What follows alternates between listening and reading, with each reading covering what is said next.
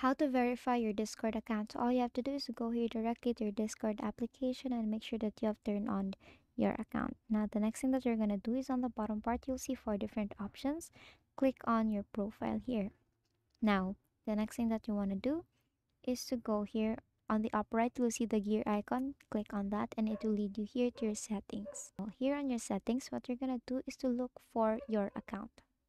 Click on account, and then here you will see two ways on how to verify your account. It's either via email or via phone number. So as you can see, I've already connected it to my email. So whenever I will open my Discord account, they will send a verification code or verification link to my email. Or the other way is you can go here to your phone.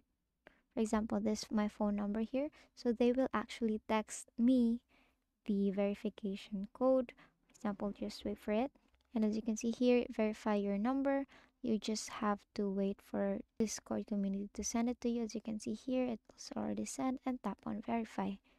And then tap on your password to confirm everything.